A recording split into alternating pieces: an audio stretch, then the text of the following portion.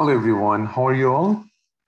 Welcome to First Aid AMC MCQ, and we meet again. So we'll start with our cardiology session tonight, and that's one of the most important topic for medicine in case of your AMC MCQ. And all of us already know about the mode and format of MCQ exam as we have been discussing in our last two trial sessions. And tonight, officially, we are going to start our new 5 months AMC MCQ course. And it's good that you guys are going to get 2 weeks free sessions, but please remember that this 2 weeks free session is also included in the 5 months course. That means we are taking the exact same class for our course students, and you're just getting an idea about how we usually take classes. And that helps a lot to understand the way a course actually is going to help you or not. Like I can take one good class. Okay, I'm obviously good in one or two topic, and I can just take one class or two class, and then I can show all of you that, well, we take a very good class. And what happens that after 4 or 5 classes, you got to understand that no, it's not worthy of taking this course. It's just killing my time. So I have heard a lot of candidates saying in that way. They went to another course or they went to somewhere. They felt initially like this can be helpful because they just got one free class to join. All right, and that was obviously the best class for anyone who is going to give you one free class or 2 free classes. That obviously would be the best class that he or she can take. So I would always say that before joining anywhere in your life, okay, like if you want to learn something new, always at least get first 1 or 2 weeks free sessions from them so that you get to know them. And then obviously no one can take 2 weeks classes, like all the classes will be good. If you like all the classes, then only join. Otherwise, don't join it. It's my personal view. All right. So that's why I initially also I used to give just only 1 or 2 free sessions. And then I got to understand my view, because I also, like all of us as a doctor, need to upskill our experience, upskill our knowledge, okay, in our own positions. So all of us get those sort of courses, those sort of ideas and everything. So I understand from somewhere else that no, it's not just 1 or 2 class which can be helpful for someone to understand a whole 5 months course. So that's why I started giving the 2 weeks free sessions in this year, I guess. So now you get 2 weeks free sessions. We will cover cardiology mostly, and also some of the question solvation class we will get. And depending on that, you might understand that this is helpful, or you can also understand that this is not helpful for you, and then you can decide. So that's why this 2 week free session is on from tonight. And I guess all of you got the schedule of our sessions. Okay. Now I want you to know one thing, that these 2 week sessions means that you can join all these 2 week sessions without any need of any payment or anything. But after this 2 week session is over, if you want to continue, please make sure you talk with us over email or through our messenger that you want to continue. Otherwise, you will just miss the next classes. All right, good. So let's start then.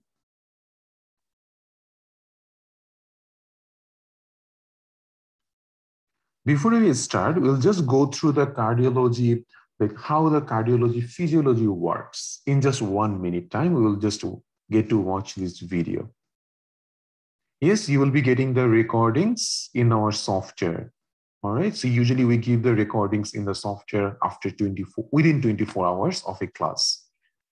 Now you should be able to get the free classes recordings through YouTube that has been continuously getting uploaded in your Facebook group, right? So if anyone joins the course and make the payment, then they get the recording in their software and all other course materials and stuffs.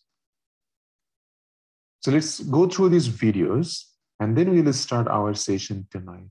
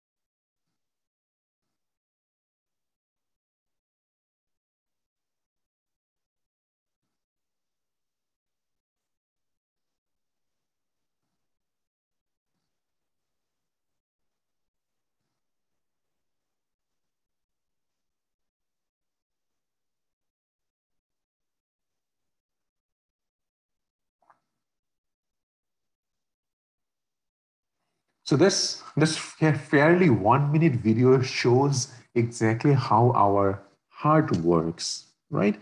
So it's a very important thing to understand the pathophysiology of how our heart works to understand the whole topic. It's really important. I can't say enough how important it is to understand how this whole thing works.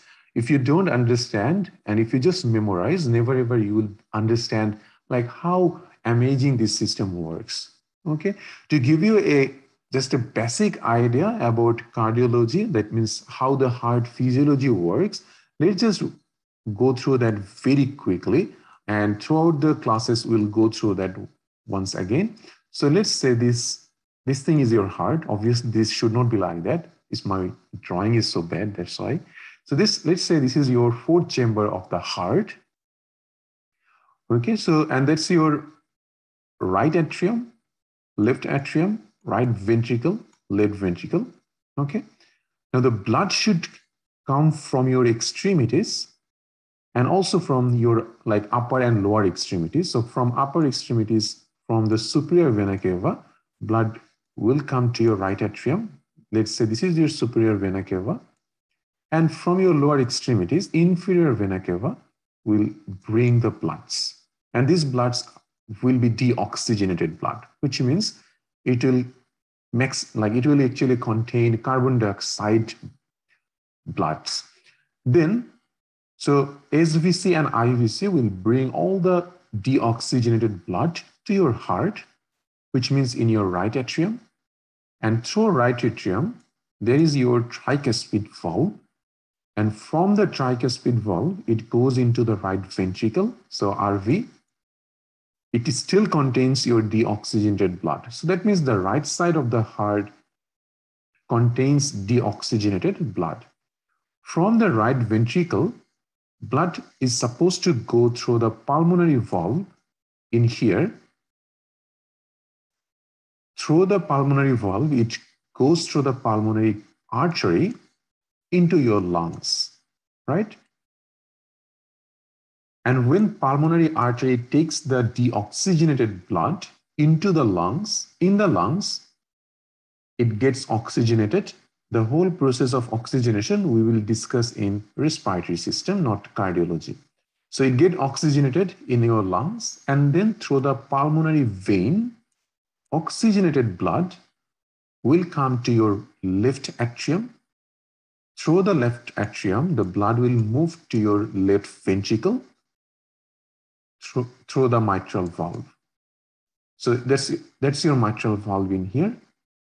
So oxygenated blood from the lungs carried by your pulmonary vein, okay?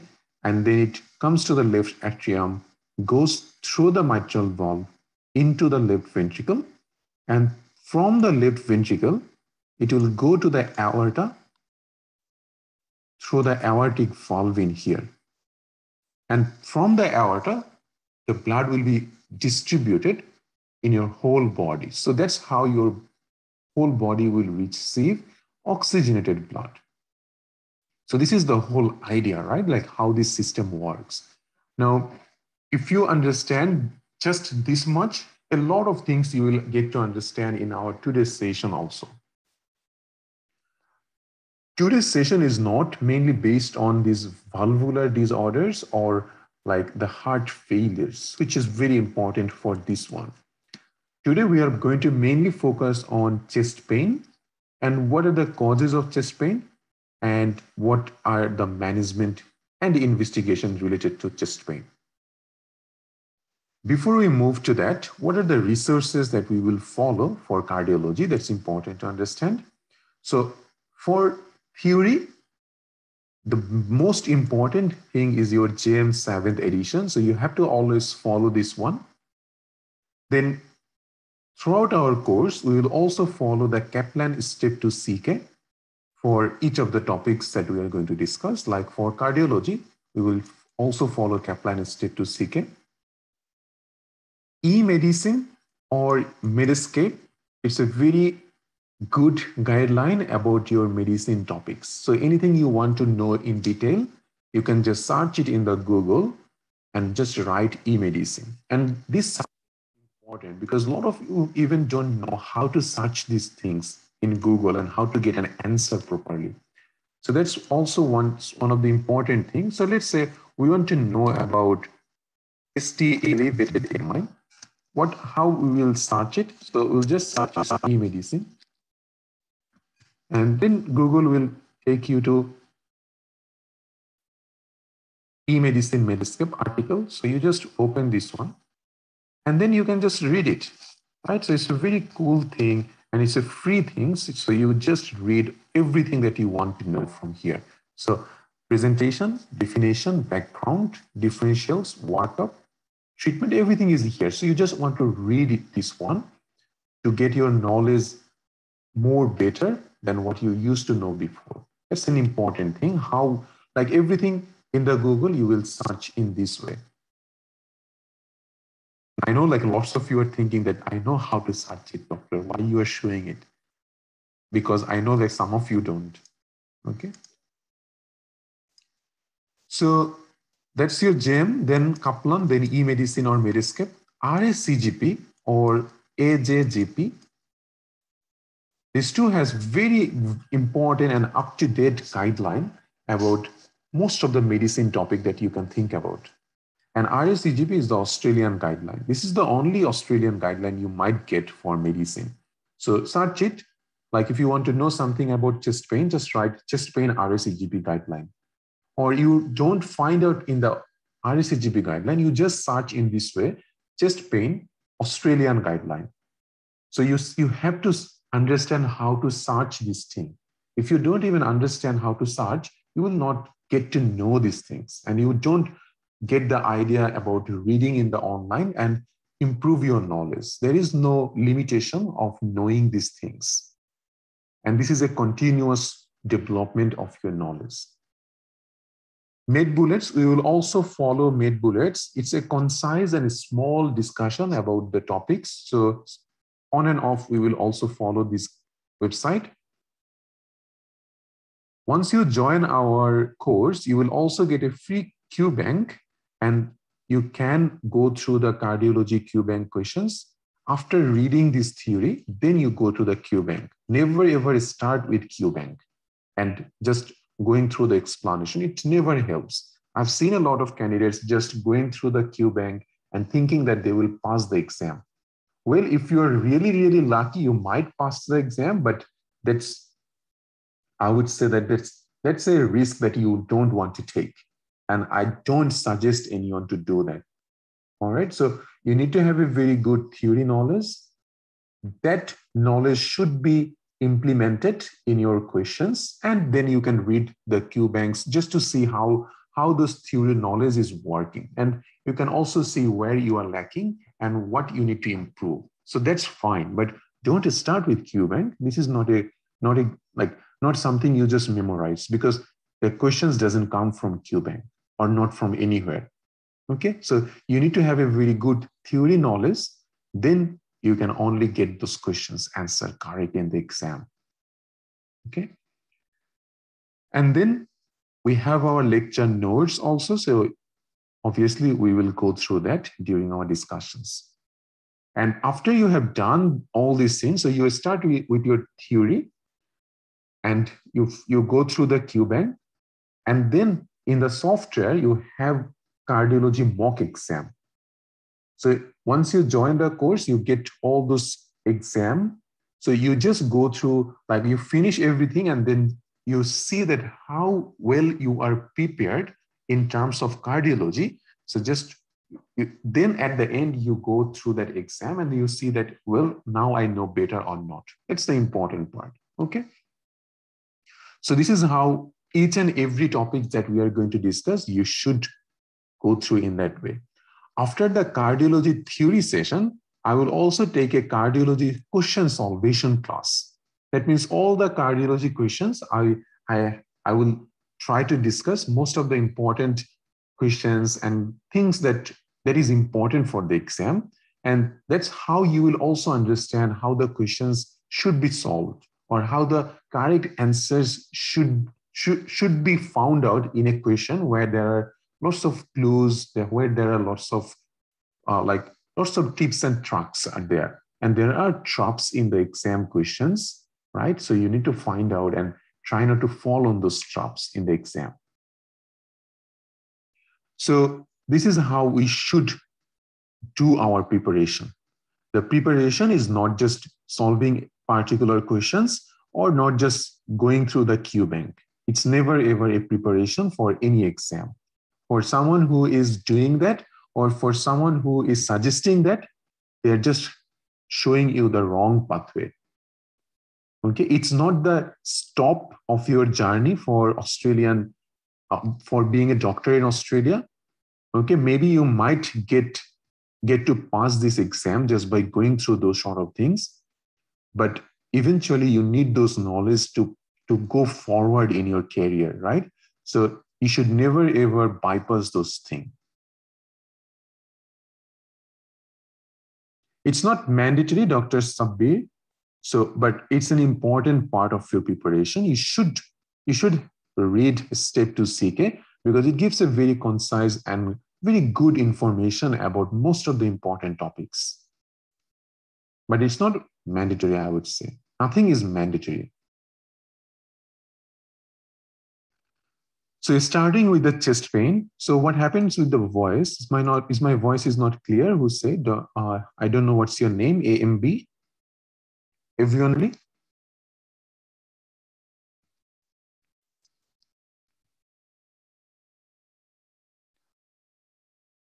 It should be clear because I don't know why there is distortion, what sort of distortion you're getting. Try to see that maybe in your end, you might just see that if you're using any microphone or not, okay? So try to switch to microphone, or if you're not using microphone, then try to use that, see that if it helps. It should be clear, okay?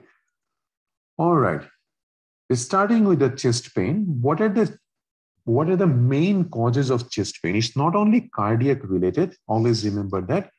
Chest pain can come from a lot of other areas. So it could be cardiac, obviously.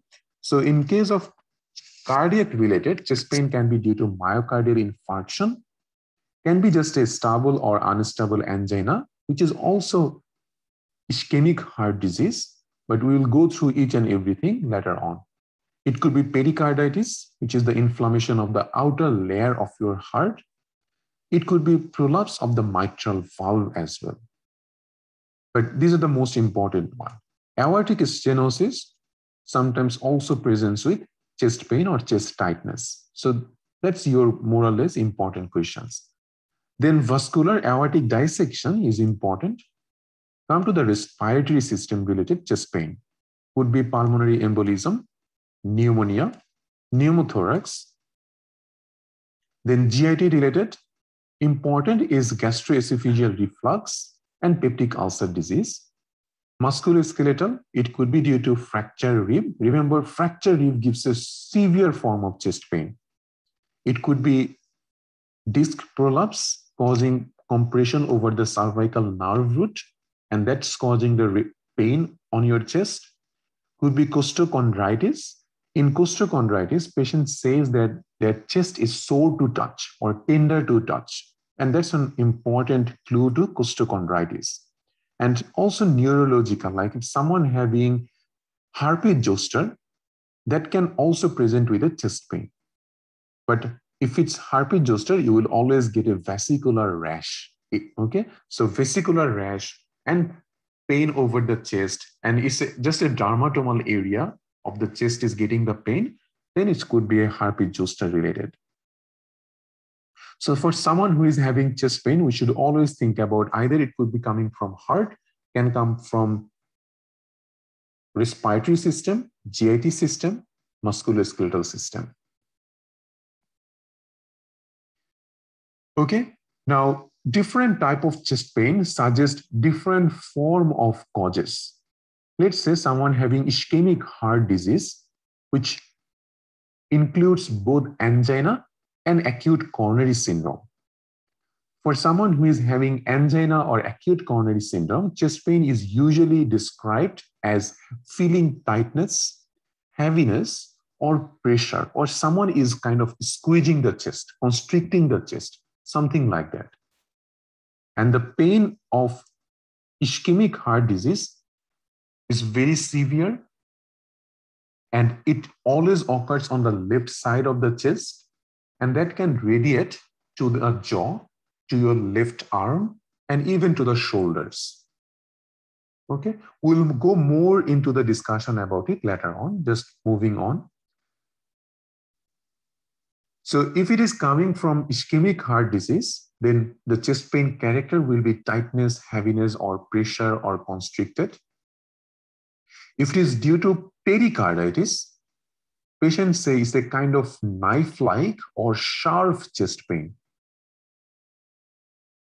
Okay.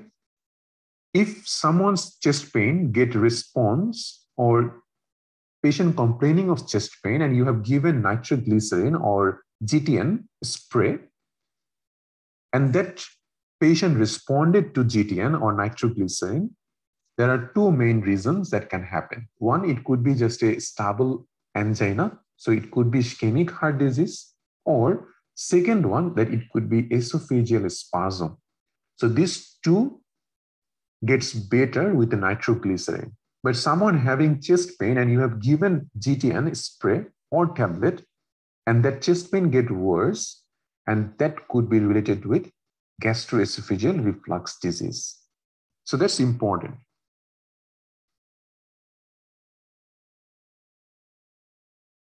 Sometimes along with chest pain, patient with ischemic heart disease can have some other features. What are those other features? Patient can present to you with dyspnea or shortness of breath. Patient can have a fear of dying. Patient can have excessive sweating. They can feel dizzy. Okay. They can also have feeling of nausea or vomiting.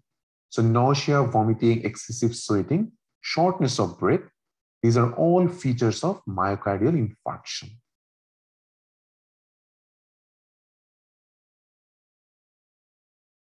See, the diaphoresis, tachypnea, anxious expression should always alert a clinician to potentially life-threatening process.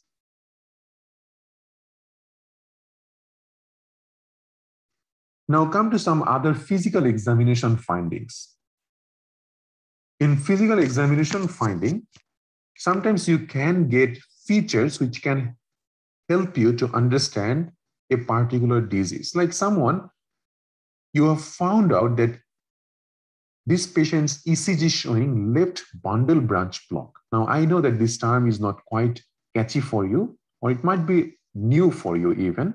So left bundle branch block, someone doesn't have any ST elevation in their ECG, so it's not ST elevated MI, doesn't have any other ECG changes in terms of ischemic heart disease, but only thing that you have found out that that patient having left-sided chest pain and sudden onset, okay, but new onset of left bundle branch block in their ECG, that suggests acute MI.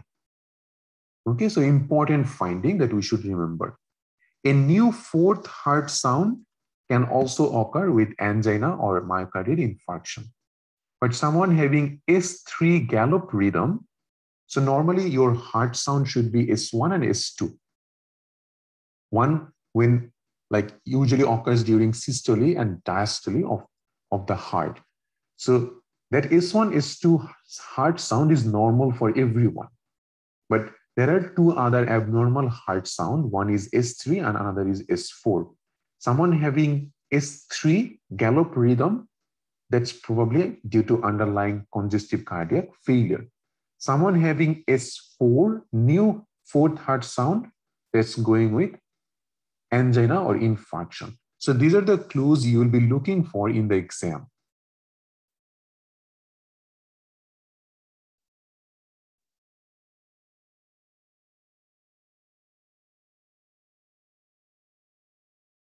Okay, we are not moving into all the other features. So I'm going with just the introduction of the chest pain, the presentations and everything, and then we will move into the main topic. Okay, so don't think that this is the finishing of the chest pain class. No. For someone having a chest pain, what is your first test that you will order? Always ECG. That is the most important test. That is the single most initial test. So everything is ECG. Anyone having chest pain, not only chest pain, a middle-aged patient or elderly patient complaining epigastric pain, you should always order an ECG to rule myocardial infarction. Why? Because sometimes epigastric pain can be due to a myocardial infarction also. So it's a very commonly asked question. Okay, so they want you to know that someone can present to you with epigastric pain, but that patient is having an acute MI. You should order a ECG. Okay. And the ECG findings in terms of myocardial infarction, we will discuss in our ECG sessions. Once you have done the ECG, let's say you have got some changes or you might not have got any changes, but the chest pain, the characteristic of the chest pain goes with angina or most importantly, myocardial infarction. So just like you might not get anything in the ECG. Will you stop there? No. You will obviously repeat the ECG again in 3 to 4 hours. But in the meantime, what you can do, you can order cardiac enzymes. So what are the cardiac enzymes that we order? So there are lots of cardiac enzymes, but the most important one is cardiac troponin. And that's the only thing that you need to order in here. Previously, we used to order CKMB. Okay, but nowadays only cardiac enzyme that we order is cardiac troponins. And again, let's say you did a cardiac troponin, but that is normal. Okay, so patient presented to you within 1 hour of having the chest pain. You did ECG, ECG comes normal. You did troponin, troponin is also normal. What is your next thing you will do? Will you stop or will you repeat it again in 3 to 4 hours time? You should always repeat it. At least 2 to 3 repeat troponin should be done before you send the patient home. Okay, so repeat ECG, repeat troponin is your answer for those things.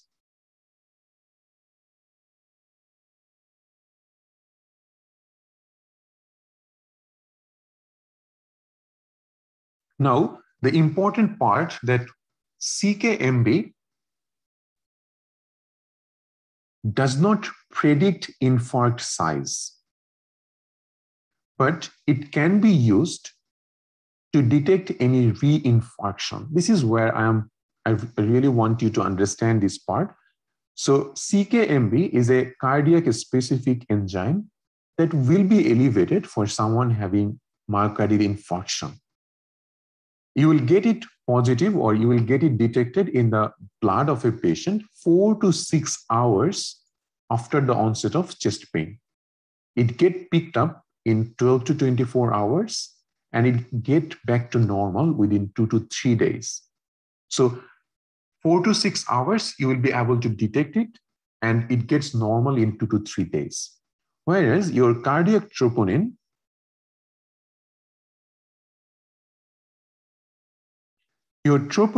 it's also get into your serum in 4 to 6 hours, but it get back to normal in 10 to 14 days. Now, if someone having a reinfarction, if you do troponin, will it help? No, because it will get normal in 10 to 14 days. So let's say that you have got a patient who has been treated for ST elevated MI. So initially ECG showed ST elevation, then CKMB was elevated, troponin was elevated, okay? And patient has been already treated. Now again in 4 days time, patient again started to having chest pain. Now you did troponin, it's elevated.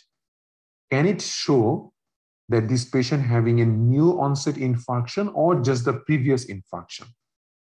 It can't show that, right?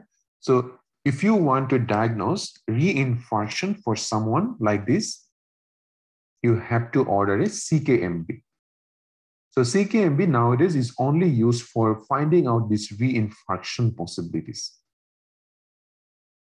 You can't do cardiac troponin to find out the reinfarction because it will be elevated up to 2 weeks after having a symptom onset or after having a chest pain. All right, so this is important to remember. And also previously we used to do myoglobin, which we no longer do at all. So either CKMB or troponin, but troponin is the best cardiac enzyme. Sometimes we might want to do a chest X-ray, but the chest X-ray is mainly for someone who is having respiratory related chest pain, but not for cardiac related. Now move on to more detailed causes of chest pain and how is their presentation. So chest pain obviously can be due to ischemic heart disease or myocardial infarction. Other than myocardial infarction, it could be aortic dissection. Aortic dissection chest pain, why it is important to understand, because it will be given in your STEM or in your question that this is how the patient presented. And just by looking at the question and presentation, you have to know that what is the diagnosis they're talking about. So that's why it's important to know about it. So aortic dissection, patient present to you with a sudden onset of severe chest pain, which is kind of sharp, tearing, excruciating chest pain, and that radiates to the back. Okay, so that's the important part. Any chest pain getting radiated to the back, we should consider aortic dissection. So sudden onset of retrosternal chest pain, which radiate to the back, feels like sharp, tearing, extremely severe pain. That's aortic dissection. And for aortic dissection, we will discuss about it later on, that how we will investigate and manage this patient. Pulmonary embolism chest pain. Pulmonary embolism, it's not under cardiology today, but in the respiratory system, we will discuss it in detail. But just to remember, the pain is kind of pleuritic chest pain. What is pleuritic chest pain? The chest pain which gets worse after taking a deep breath or after coughing. So that's pleuritic kind of chest pain. So if someone complains that they are having a pleuritic kind of chest pain, and that can be right-sided also, right? So right-sided chest pain, which get worse after taking breath. With that, patient having tachycardia, tachypnea, hypoxemia, and shortness of breath, and having a history of risk factor related to pulmonary embolism, like a travel history, like a long flight history, or having a previous history of deep vein thrombosis or clot formation. So some of the risk factor, it will be given in your question. We will discuss it in detail later on. But that's how pulmonary embolism present. Chest pain, which is pleuritic with shortness of breath. And in the examination, you will get tachycardia, tachypnea, and low oxygen saturation. Come to the pericarditis chest pain, very commonly get confused with myocardial infarction. So pericarditis, the pain is sharp, and that can be knife-like stabbing kind of chest pain. And the pain, it has a particular feature that it gets worse on lying down or taking deep breath or coughing. So kind of pleuritic chest pain and positional chest pain. So pleuritic means the chest pain which get worse after taking a deep breath or cough. And positional means that when patient lie down, the pain gets worse. And when they lean forward, pain gets better. And most of the time, these pericarditis cases, they will give you that patient had a recent viral infection. So what happens in pericarditis, when patient develops this recent viral upper respiratory tract infection, the body tries to attack those virus. During those process, okay, there is formation of antibodies. And somehow, like in the process of attacking those virus, your body also start attacking the pericardium. Okay, that's how the pericarditis pain can happen. So most of the time, viral illness can precede this chest pain. It's a very important finding. And on examination, you will get a pericardial rub, which sounds like kind of noise going on in the pericardium. Also, you will do ECG. ECG will show diffuse ST elevation. That means ST elevation in almost all leads. If you do the troponin, normal. CK, normal.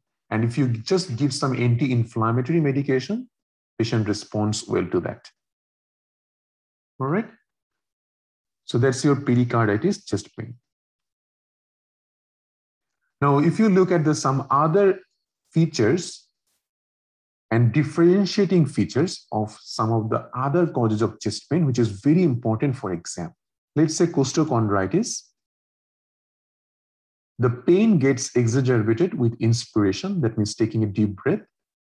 And the most important finding, if you palpate the chest, you will get that patient having tenderness on their costochondriac region. So if any patient say that their chest is sore to touch or tender to touch, that's costochondritis, is a possibility. Reflux, patient will say the chest pain comes after taking a hot, spicy food, and that get relieved with taking some antacids. Peptic ulcer, it's an epigastric pain which get worse after eating, and that also can be associated with hot, spicy food. But how we differentiate ulcer and reflux? In ulcer, patient only will have this epigastric pain and kind of burning chest pain sometimes. But reflux patient, they have this bitter taste in their mouth. That means the reflux which is coming into their mouth. So water brush, some kind of bitter taste in the mouth. Okay, those are more common in reflux-related chest pain. Myocardial infarction, it's important. We will discuss it in detail. Okay, just hold on. Always remember, someone's having a chest pain which has the characteristic of myocardial MI, and the pain persists more than 15 minutes, not even 10 minutes. Pain persists for more than 15 minutes. You should always consider MI. Okay. Aortic stenosis, as I said, that in case of aortic stenosis, patient can also have chest pain, but patient, along with the chest pain, they also say that they have shortness of breath on exertion. That means when they exercise or when they play, they get shortness of breath. And also they will have this dizziness or syncopal attack. That means loss of consciousness. So this is a triad of aortic stenosis, which will be given. And on the top of that, if you examine this patient, you will get a typical ejection systolic murmur in the aortic area, and that gets radiate to the neck. So that's aortic stenosis. Myocarditis is not important. Pericarditis we discussed. Aortic dissection, it's a sharp tearing pain that goes back or that gets radiate to the back. Mitral valve prolapse. Mitral valve prolapse, always remember if it's a young female with no cardiovascular risk factor coming to you with a chest pain, and during your examination, you got a mid-systolic click murmur, that's MVP or mitral valve prolapse. This is very important to remember because these are the clues will be given in your question. Then you have pneumothorax, pulmonary embolism, pneumonia. We will discuss those things in our respiratory system. Now come to the ischemic heart disease, which is our main topic today. We have been talking about ischemic heart disease a lot, right? Now, first of all, understand those sort of terms first. Someone having ischemic heart disease, it means that their heart blood pipe, which is the coronary artery, is not getting enough blood. And why it's so? Because their coronary arteries is blocked, or it has got some deposition of fatty substances, or you can just say atherosclerotic plaques like this. And this is your, let's say it's the lumen. This is the lumen of the coronary artery. And their coronary artery is getting this atherosclerotic plaque. And this atherosclerotic plaque can get progressed, and eventually it can totally block the coronary artery. And if the coronary artery is totally blocked, your heart will not get blood supply. If your heart doesn't get blood supply, that's the time we call it myocardial infarction. All right. So this is a progressive thing. If we don't act first, this will progress eventually. So ischemic heart disease is a group of disorders which includes all this processing. So it could be stable angina, it could be unstable angina, and then it can be acute coronary syndrome also. Now let's move on. Someone can just have asymptomatic or clinically silent ischemic heart disease. That means you don't get any findings. The symptomatic one is what we will get, and patient will present to you with chest pain. Now, if someone having chest pain, that means left-sided chest pain, and all the features of MI will be there. So chest pain, which is left-sided and getting only during exertion. Because what happens when you do exertion, like let's say you are doing exercise, your body needs more blood and oxygen.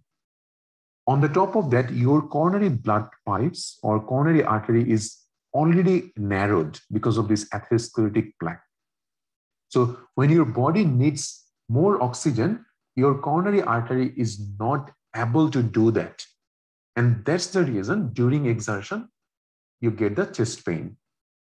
Okay, so that's your stable angina. Stable angina, the chest pain usually gets better after taking rest. And that doesn't persist more than 10 minutes. And also it gets better after taking a GTN spray or nitroglycerin spray. Then come to the acute coronary syndrome. Acute coronary syndrome, we have three things under it. One is unstable angina, non-ST elevated myocardial infarction, and ST elevated myocardial infarction. In case of unstable angina or non-ST elevated MI, you will not get any ECG finding. That means ECG will be normal, but patient having characteristic chest pain. And in unstable angina means that patient getting the pain during exertion and pain is not getting better after taking rest, and also not fully better after taking a nitroglycerin tablet, and pain persisting for more than 10 minutes. So then it becomes acute coronary syndrome. Now it's differentiate these three without doing an ECG and a cardiac enzyme. So you did ECG after having this sort of chest pain. The ECG shows ST elevation. Then you call it ST elevated MI. You don't even need troponin to say that it's ST elevated MI. Okay, so that's your ST elevated MI. Now you did ECG. ECG is normal, no changes. Then what can be? So then it can be either unstable angina or it can be non-ST elevated MI. How you can say that this is unstable angina or non-ST elevated MI? One single test can help you. Yes, you do the troponin. If troponin is elevated, then we call it non-ST elevated MI. If troponin normal, then we call it unstable angina. It's very simple, right? So we have to do all these tests. Otherwise, we can't say which is non-ST elevated, which is unstable angina. Okay, clear so far?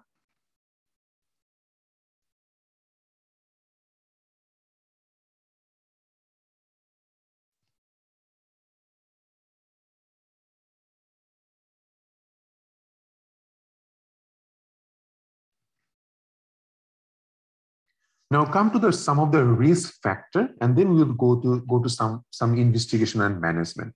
So what are the risk factor of having a ischemic heart disease or myocardial infarction? Lots of questions come from here. Can anyone tell me, if I ask you, which is the single most important risk factor of having a myocardial infarction? Or let's say ischemic heart disease. What's the most important risk factor?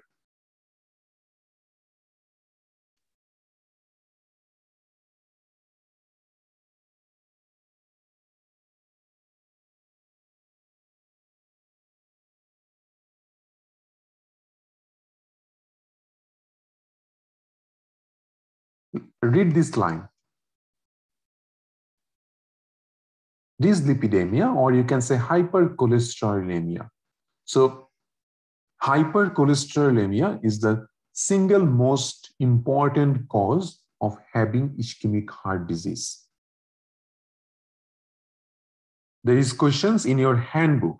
So I don't know if I have talked with you about the AMC MCQ handbook. That's also very important. Please start reading that multiple times. It has lots of questions. So I would advise you to read that and mainly read the explanations. Now, if anyone asks you what is the single most important risk factor of having myocardial infarction or cardiovascular complications, that's your hypercholesterolemia or dyslipidemia.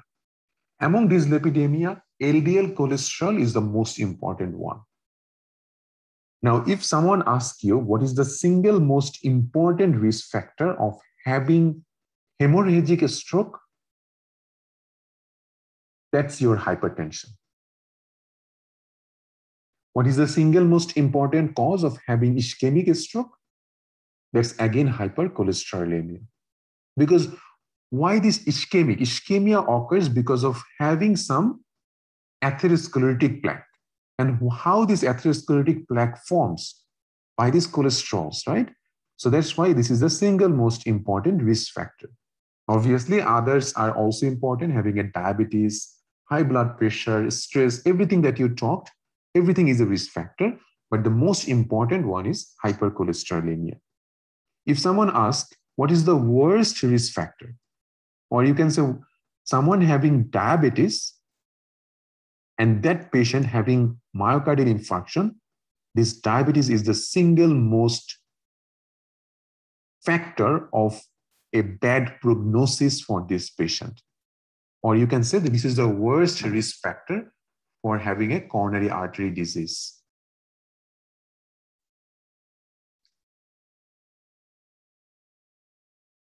So three things can happen. One is single most important risk factor, that's hypercholesterolemia. Single most worst risk factor, that's diabetes. And most common risk, if someone asks, then you can say hypertension. So you need to remember the term.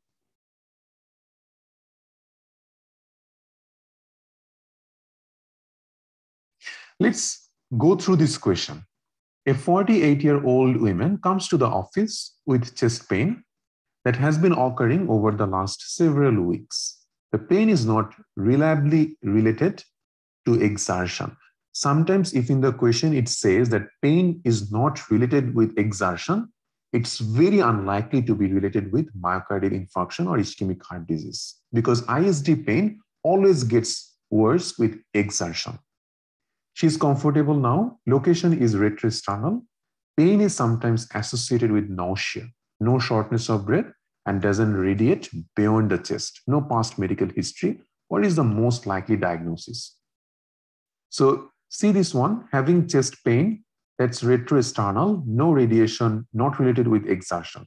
So you can immediately say it's not related with angina or anything serious.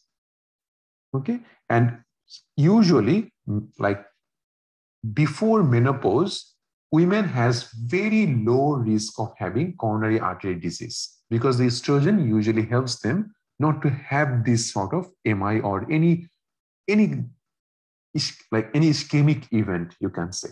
But after menopause, they have increased risk. So that's your answer, gastroesophageal reflux disease. See, that's important to understand the pattern, because if someone doesn't know, they will just say, no, it's an unstable angina. Okay, very important to understand how they present. If it's a ischemic heart disease, first thing is it will be left-sided chest pain, not retrosternal. Second, it get radiate to the left arm, jaw, shoulders, those areas. Obviously, it's related with exertion, exercise. Okay, So this is important finding that you will look for. We already discussed what is the single most dangerous to a patient in terms of risk for coronary artery disease.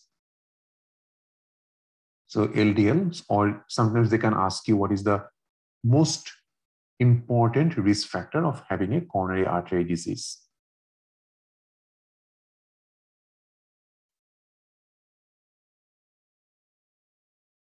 Now, one of the things that this is a new disease which causes chest pain.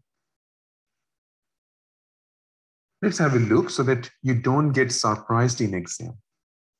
A post-menopausal woman develops chest pain immediately on hearing the news of her son's death in a war.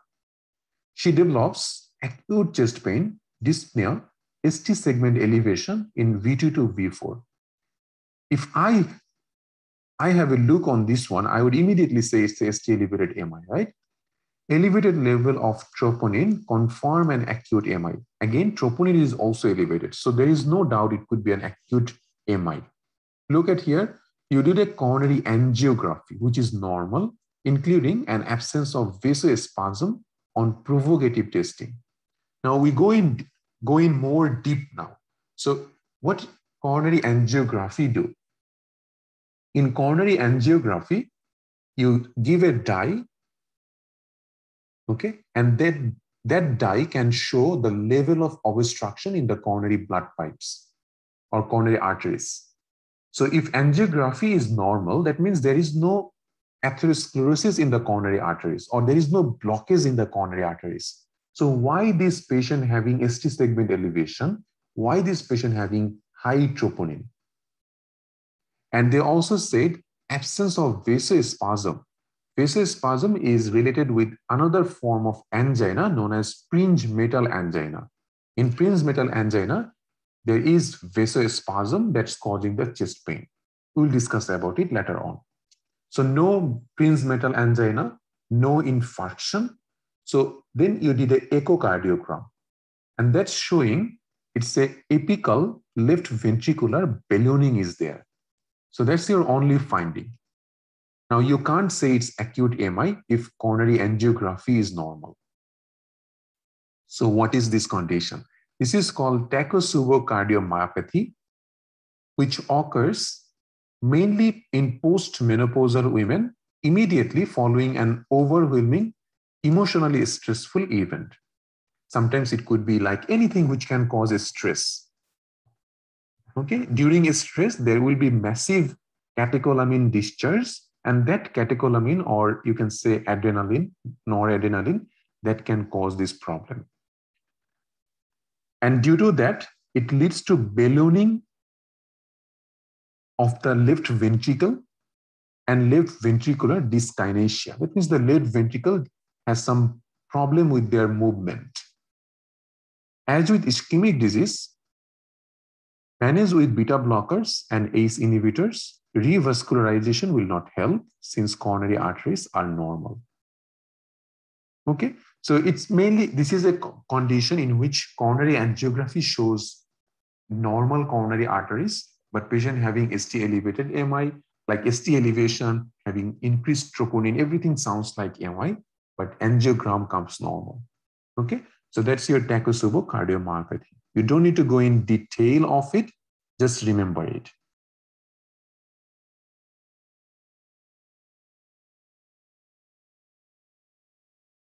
So we discussed about this one, acute coronary syndrome, how we get ST elevated, non-ST elevated, and unstable angina. Now, the important part to understand is that outcome or prognosis of having unstable angina or non-ST elevated MI is better than ST elevated MI. Why? Because in ST elevated MI, patient having the whole coronary artery is totally blocked. But in case of non-ST elevated MI, there is partial blockage. Even with unstable angina, that's partially blockage. Okay, it's not fully occluded. And that's the reason we go for thrombolytic therapy only for ST elevated MI and it is not effective in unstable angina or non-ST elevated MI, and even it can be harmful. So that's an important thing to remember, that thrombolytic therapy, like fibrinolytic therapy, we sometimes we need to do that in ST elevated MI, but we don't do that in non-ST elevated MI. Okay, it's important because we are moving into the management of ST elevated and non-ST elevated MI. So remember that non-ST elevated MI, no thrombolysis.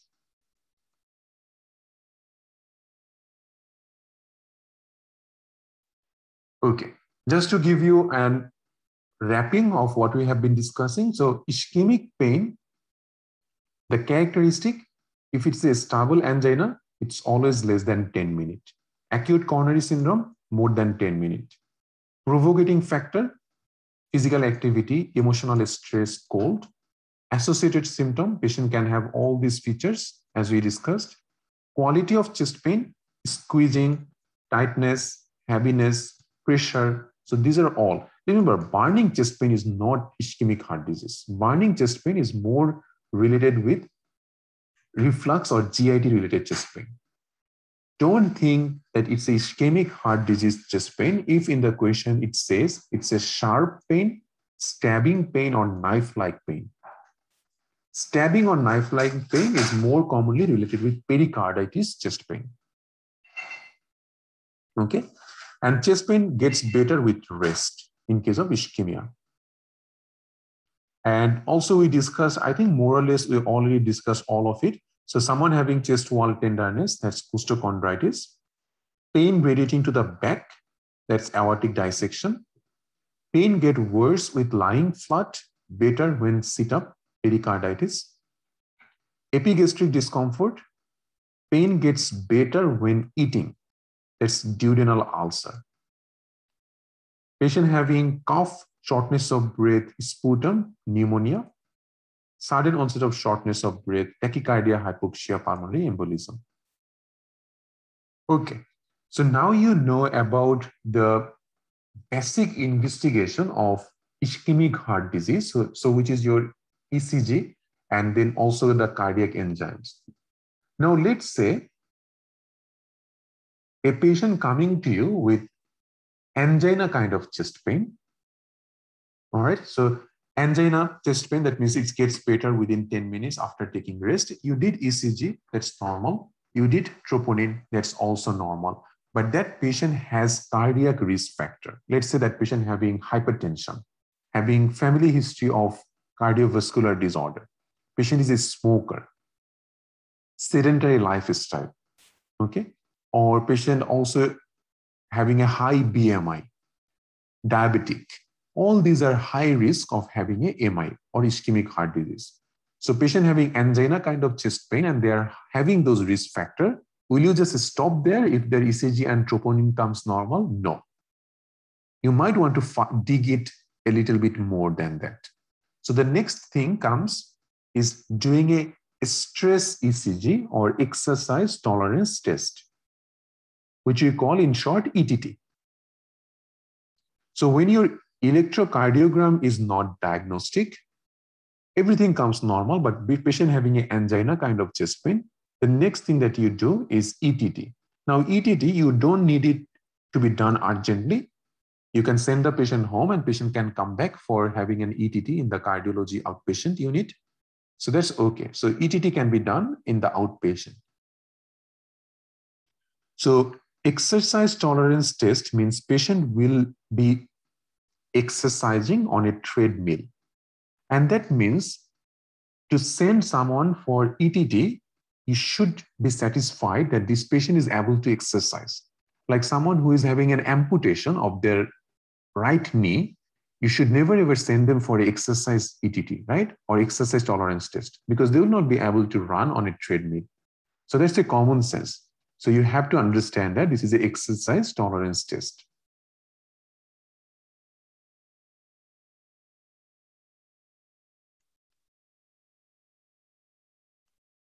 Now,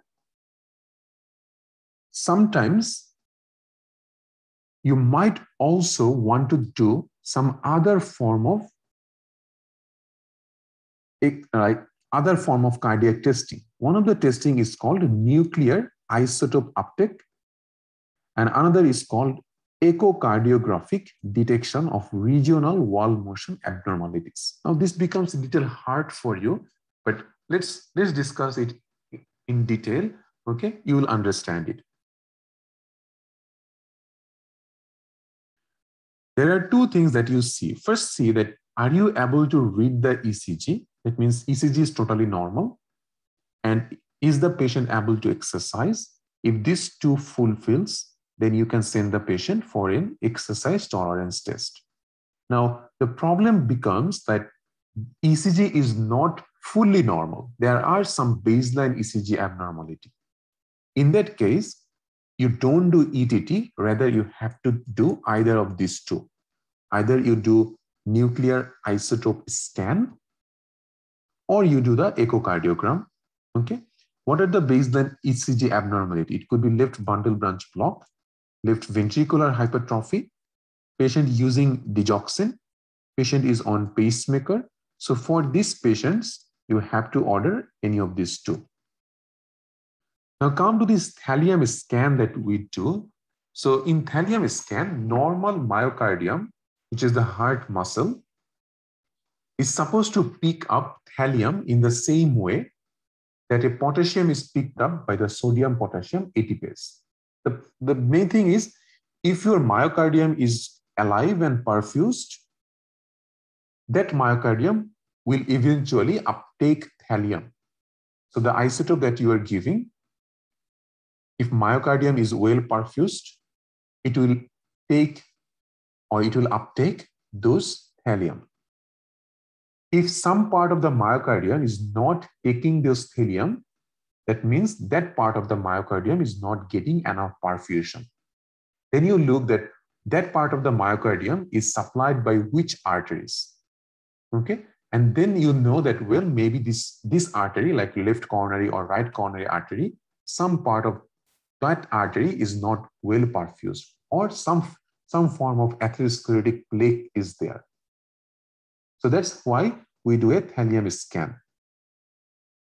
And the echocardiogram, in every contraction or systole that happens in your heart, myocardium moves. If myocardium doesn't move in some part, it means it's not getting enough blood perfusion. So we look for these wall motion abnormalities in the echocardiogram.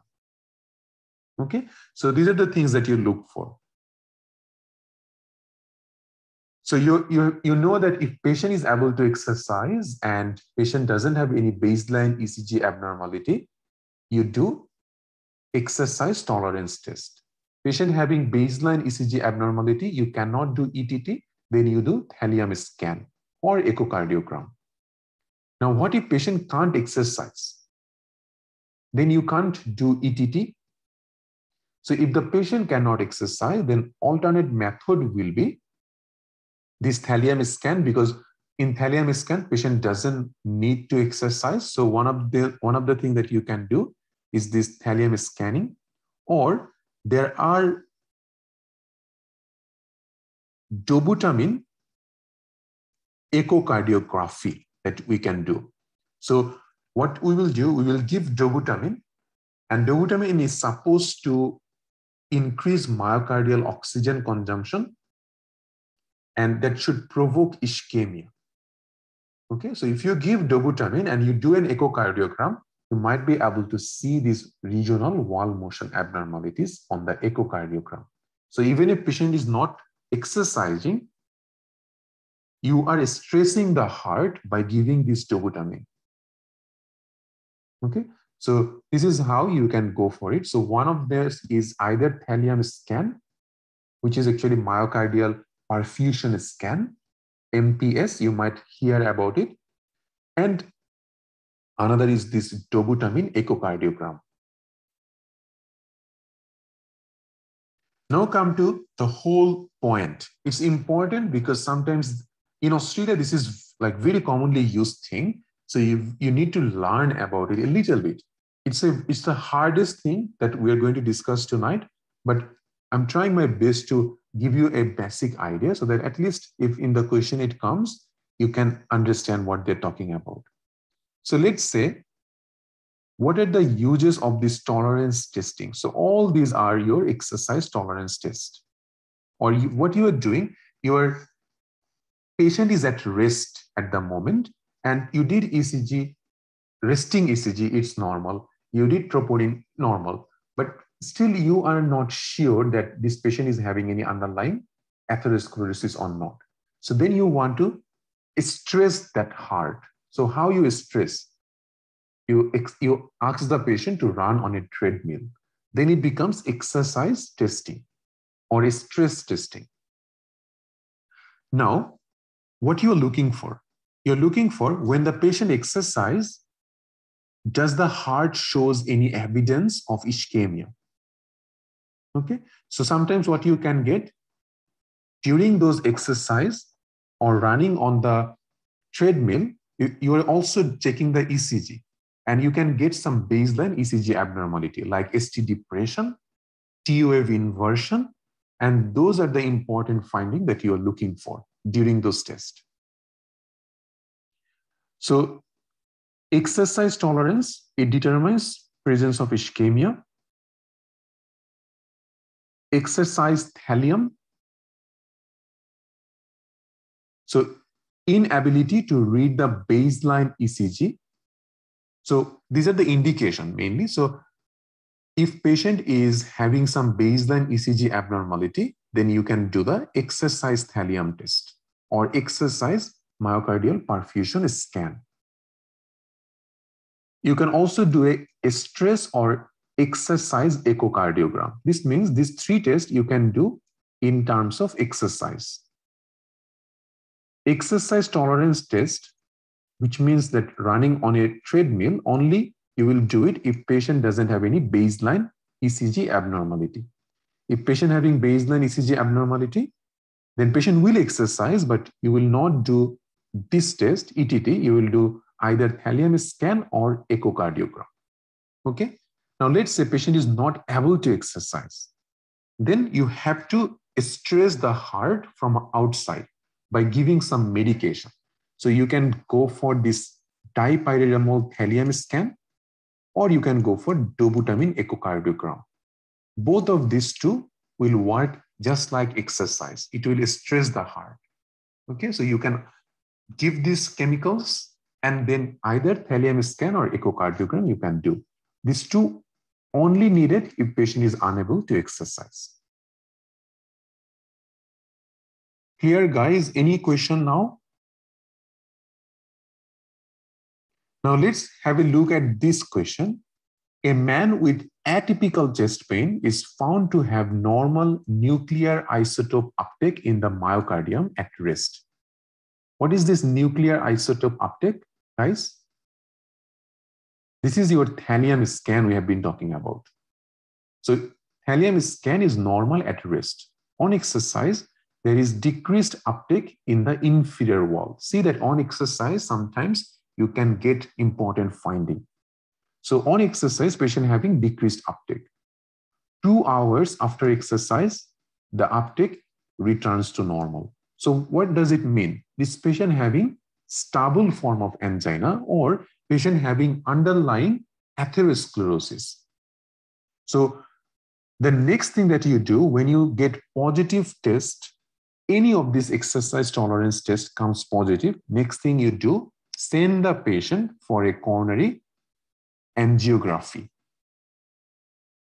Okay, so this patient having reversible ischemia on the stress test. This is exactly the person who needs coronary angiography. So coronary angiography will be able to show exactly how much blockage is there. And now we will know that this patient might get preventive treatment. That means if the patient having, let's say, 70% stenosis or 100% block in the left coronary artery. Okay, so what you can do, you can put on a stent and patient will never ever get a myocardial infarction because you did this coronary angiogram. So you are just preventing this thing to happen. So This is the stepwise approach, guys. It's very important. Like sometimes you might not get MI, but that patient can have underlying atherosclerosis. So you send the patient for this exercise testing. If reversible ischemia is there on the stress test, the next thing we do is the coronary angiogram. And depending on the coronary angiogram result, further management will be either just sometimes wait and watch. And most of the time, if there is high-grade stenosis or blockage, the cardiologist will go for either a stent or bypass surgery.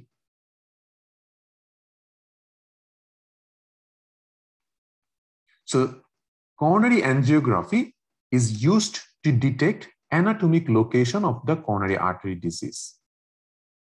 And depending on its finding, we go for bypass surgery or angioplasty, which is the stenting. So angiography is the single most accurate method of detecting coronary artery disease. So if they ask you, what is the single most appropriate test to detect coronary artery disease, that's your coronary angiography. Someone having less than 50% stenosis in their coronary artery, that's not significant. But if it is more than 70%, then it needs surgery or it needs either surgery or angioplasty. So this is what we are talking about, guys. So you got a chest pain patient, and that patient, resting ECG normal, everything comes normal, but still you are suspicious. So what do you look for? So you look for, is this patient able to exercise? If yes, then you go for exercise stress test. Is this patient not able to exercise? Then you go for chemical stress test. Chemical stress test can be dipyridamole thallium scan or can be dobutamine echo. Okay. Depending on this finding, if it comes positive, then you go for angiography. In the angiogram, you get one or two vessel got more than 70% blockage. You go for angioplasty, which is putting on a stent. If patient got 3 vessel disease, that means 3 vessels has been blocked more than 70%, that patient will need CABG or coronary artery bypass grafting. Is this clear, guys?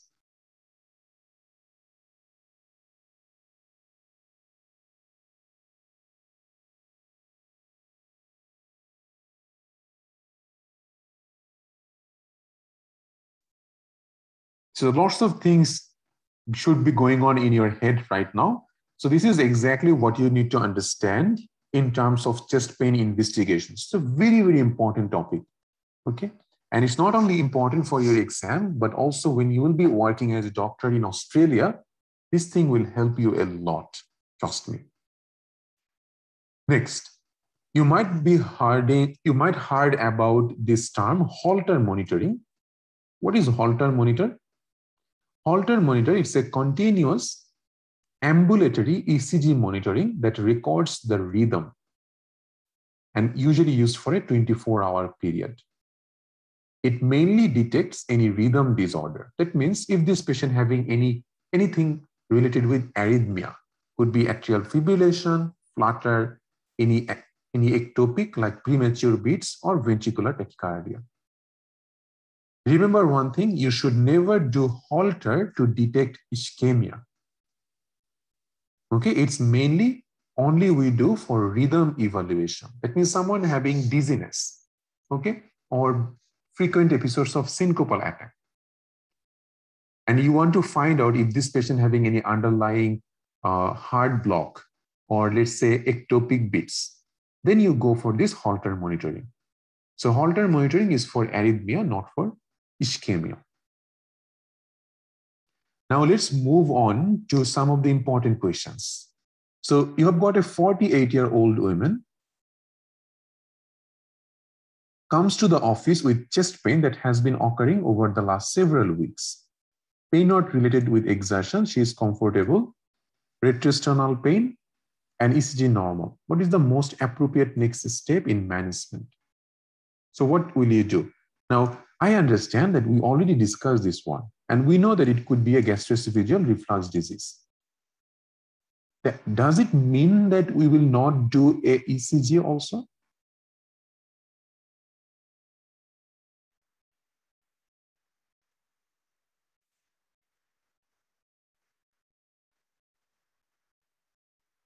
So they're asking what is the most appropriate next step. Now the problem is there is no ECG in here, right? So there is no resting ECG in your option. What else we have got? So if there is a ECG in the option, we would obviously do that, but that's not in your choice because they have already done that, right? So ECG is normal. So what you can do? Let's see. So your answer is D.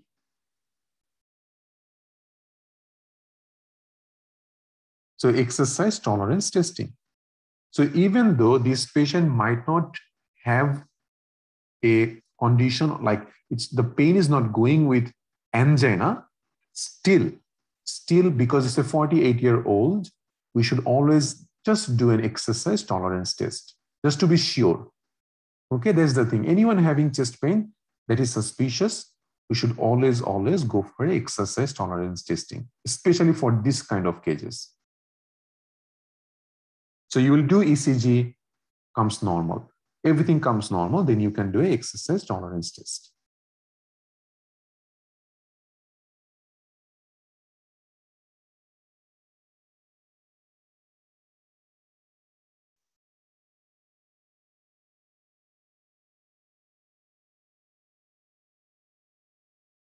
There's the thing, like it's a better idea to be safer. Okay, always remember it's a good idea to be safe in these cases. So if there is a thing like patient having chest pain, like a 48-year, that's a middle-aged woman, even though she might not have any risk factor. And the problem is in the options. Like sometimes if you actually feels that, no, this patient is not high risk patient, nothing is abnormal, then you might not just, you can leave it. You don't necessarily need to do an exercise tolerance test for everyone. Okay, but in the previous options, there was no options of wait and watch or nothing like that. So we don't have any other things to choose from those options. That's the thing. In the exam question, sometimes option will be given like the 5 options, nothing is actually appropriate.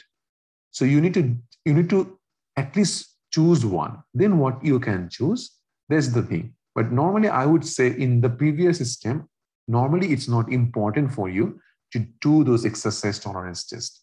Rather, it's a good idea to do a ECG, just a baseline ECG, and then do a serum troponin. Okay.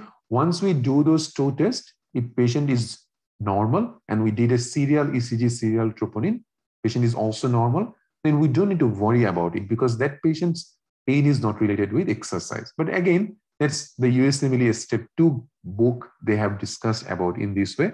But in my perspective, if there is an option, then we would not go for it. Okay, so better would be do an ECG and troponin.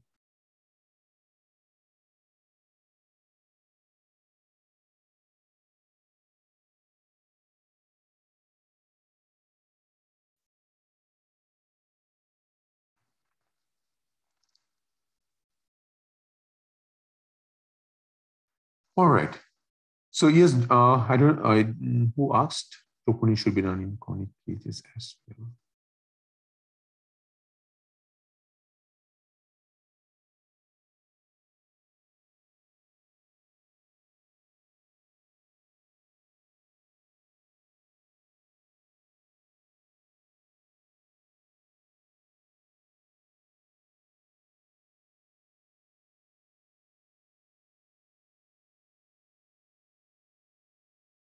Again, Dr. Mohammed, very good question actually. Is it done in chronic cases also? The thing is, we need to know a little bit more about this patient to know about their chest pain characteristic. Okay, so normally in those cases, again, we need to know about like how, like is this chest pain happening for months and months? And is it related with exercise or is it related with food? So we need to know about a little bit more first to see that if this patient needs troponin or not. Someone coming to the hospital by an ambulance having a chest pain, that patient will have both ECG as well as a troponin.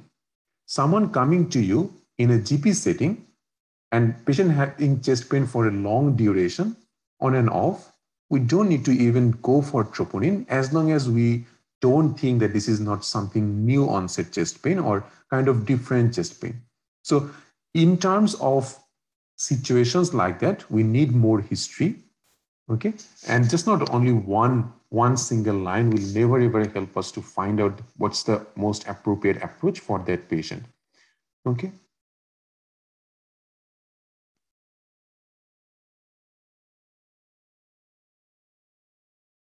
So this is their answer. So enzymes are to evaluate acute coronary syndrome.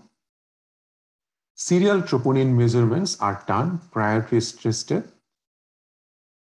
Echocardiography is to evaluate valve function and others. Exercise tolerance test is to evaluate stable patient with chest pain whose diagnosis is not clear.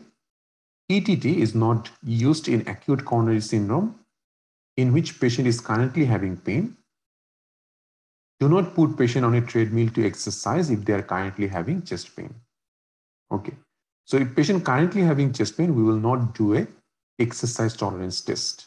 So in my perspective, the question in here is not like very well written, just very, like, I would say, like, not very appropriate. But if something like that comes in your exam, you have to choose something. Okay.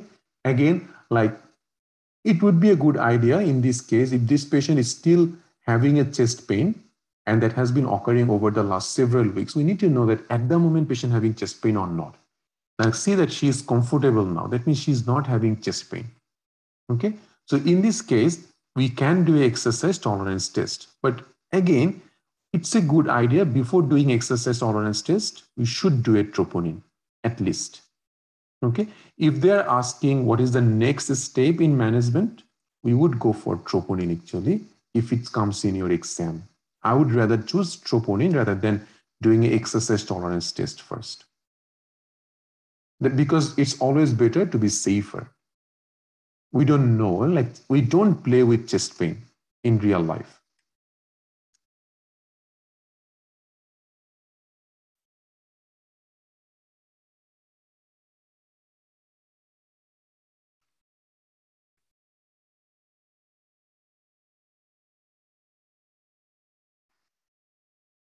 General management. So come to the management of chest pain, which is pretty important.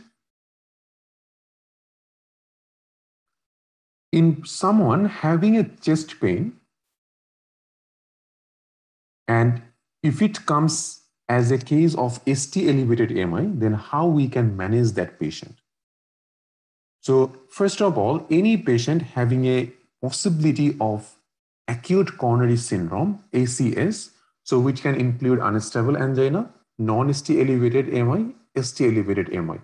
The initial management will be more or less same like this. So what we will give to this patient, first of all, aspirin should be started with almost every patient unless they have any contraindication. Along with the aspirin, we also give clopidogrel. So it's a dual antiplatelet agents which we will start. Okay, so early treatment should be initiated with aspirin and clopidogrel, but avoid clopidogrel in patient likely to require emergency coronary bypass surgery. So someone going for a bypass surgery as an emergency one, we might not give clopidogrel at that time. Okay, because clopidogrel can increase the risk of bleeding. So better to stop clopidogrel 5 days before the surgery. Along with the aspirin clopidogrel that's usually given in acute coronary syndrome, DAPT, along with this dual antiplatelet, you should also start someone with this heparin. So you can give either unfractionated heparin or enoxaparin.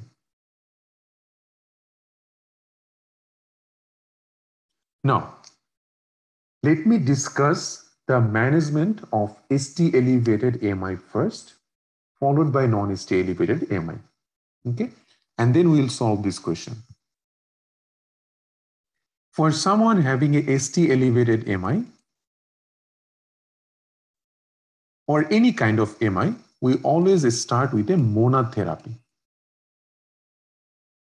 What is mona and which is the most important among mona? This one, the last one, aspirin. Aspirin should be given first, not morphine, not oxygen, not nitroglycerin. If you need to choose between these four, you choose aspirin always because it has the cardiovascular mortality benefit. So every second that you are wasting, one of the some portion of the cardiac muscle is dying. So aspirin can prevent that. So that's why you should start aspirin as soon as possible. Along with the aspirin, patient having severe chest pain, you give morphine. Even after morphine, patient's chest pain is not getting better, you can give nitroglycerin. And if oxygen saturation is less than 94%, then you can give oxygen. Not every patient needs oxygen. It's a I've seen very common mistake most of the candidates do. Okay, it's not like that. If saturation is low, only then you give oxygen. Now, in case of ST elevated MI, that patient having a full blockage of their coronary artery, right? So some part of the heart is not getting any blood. And if you keep it like that for a few hours, eventually it will be fully dead and you cannot make it reversible at that time. So that's the reason ST elevated MI needs urgent reperfusion therapy. That means as soon as you have got the patient, you start this monotherapy and immediately send the patient for percutaneous coronary intervention, which previously known as angioplasty with stenting. All right, so PCI is most important and this is the best treatment that you can do. So as soon as you got this patient with ST elevated MI, you have given aspirin and you don't wait for anything, not even for MON. You immediately call the catheter lab for PCI. Okay, and in the meantime, you can give this morphine oxygen nitrite. Let's say PCI is not available in the hospital you are in. What is your option? Will you send the patient to a tertiary hospital, which is 4 hours away, or you will go for thrombolytic therapy, like let's say some medication like altiplase, retiplase, those thrombolysis you will go for. So you should go for fibrinolysis or thrombolysis at that time. So you don't wait for 4 hours to send the patient to a tertiary hospital to have a PCI, because 4 hours, that patient's already myocardium is getting dead every second. So you don't wait. You give thrombolysis, make the patient stable, then if needed, you can send the patient to the tertiary hospital for further management. That's okay. All right, is this clear for everyone? Now come to the timing, which is very confusing for many of you because JM has made it confused, unfortunately. Now, two timing is important to understand. One timing is, let's say someone having a ST elevated MI, how long you can give or you can do either this PCI or fibrinolysis. What is the maximum time duration you can do these two? Anyone?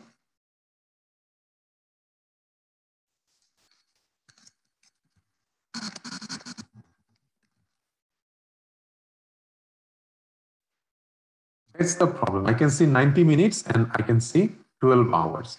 Now that's the confusion you guys are also in. As I said, two things that you need to remember. You can do PCI or thrombolysis to 12 hours of onset of chest pain. Okay, so patient had a chest pain 6 a.m. in the morning. After 12 p.m. in the afternoon, you can do PCI. So from the onset of chest pain, 12 hours is the maximum time you can go for either PCI or thrombolysis, both. Any of these two, which one is available, you will go for it. Now, what is that 90-minute things? The 90-minute is also an important one. 90-minute is you should do PCI within 90 minutes of arrival in your hospital. A patient with a ST elevated AMI entered into your hospital within 90 minutes. If you have PCI, you do PCI. And if you can't do PCI within 90 minutes, you go for thrombolysis. So that's 90 minutes is not maximum time. So that's the problem, guys. Like 90 minutes is 1 hour 30 minutes. How many patients will come in 1 hour 30 minutes? And you will not do PCI for those patients? That's ridiculous, right? And that's very nonsense also. So like no one actually follows in that way. So that 90 minutes is once a patient has entered into your hospital and you know you diagnosed that patient with ST elevated AMI, you have to do a PCI within 90 minutes. It's not 90 minutes of chest pain. It's the 90 minutes of first medical contact. Okay. Now you might not believe, because this is one of the complications that I know. So let's see, according to the Australian guideline, what they say.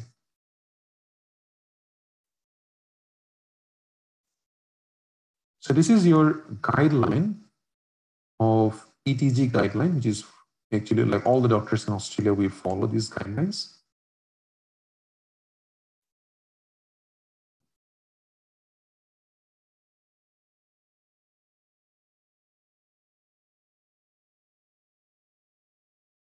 So indications of reperfusion therapy, right?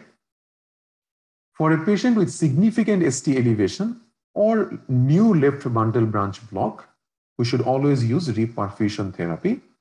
And you can start within the 12 hours preceding presentation.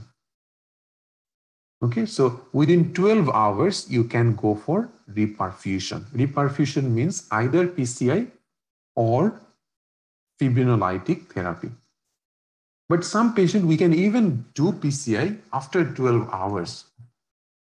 Like someone having continuous or persisting chest pain, even after 12 hours, we can go for PCI if cardiologist wants, and this patient is very high risk of having a complication. If patients having major complication from MI, like cardiogenic shock, and very unstable patient, okay, that patient you can go for PCI even after 12 hours. If PCI is available within 90 minutes of first medical contact, it is preferred over fibrinolytic therapy. If PCI cannot be delivered promptly, then fibrinolytic therapy should be given. What if in your center PCI is not available and that patient having contraindication for fibrinolytic therapy? Then what you can do? Then you have to send that patient to a center where PCI is available, because you can't do fibrinolysis to that patient. So what you can do? Okay, now it's clear. Any confusion? Yeah, so PCI is the 90 minutes is the golden time. Don't get confused, okay?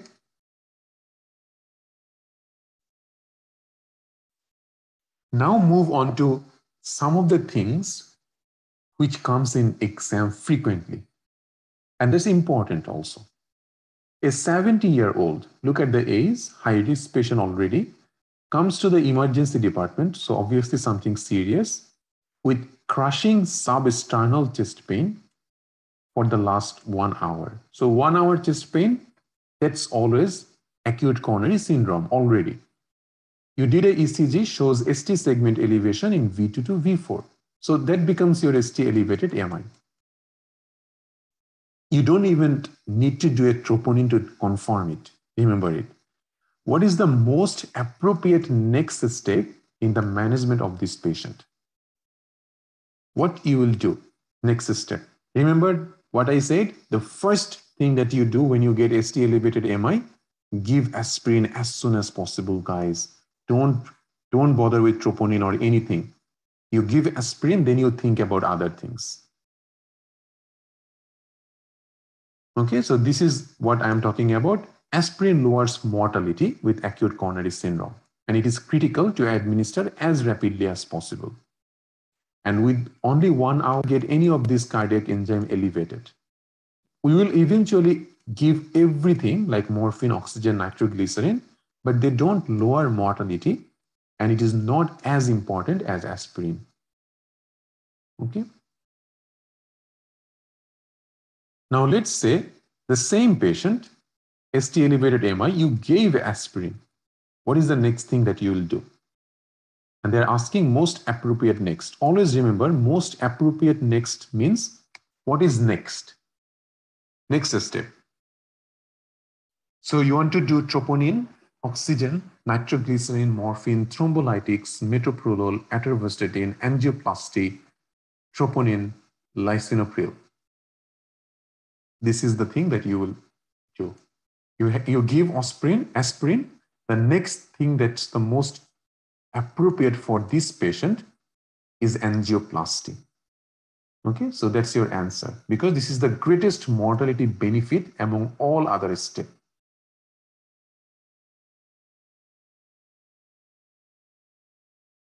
Okay, clear? So that's very important finding. Now let's say you gave aspirin in this patient. Okay, there is no ST segment elevation, but you did troponin, and troponin came like sky high, like very elevated. What's your diagnosis?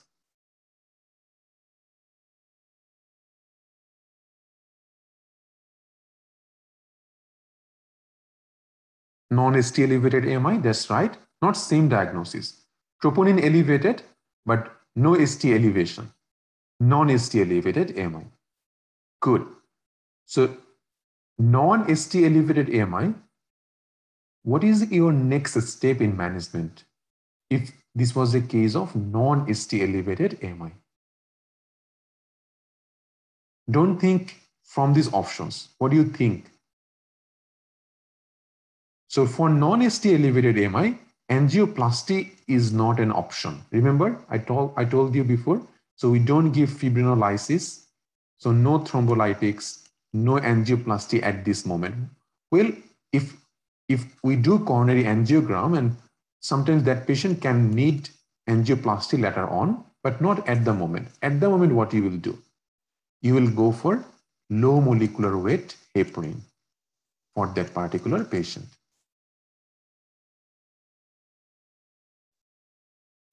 Let's move on. We will come to that question later on.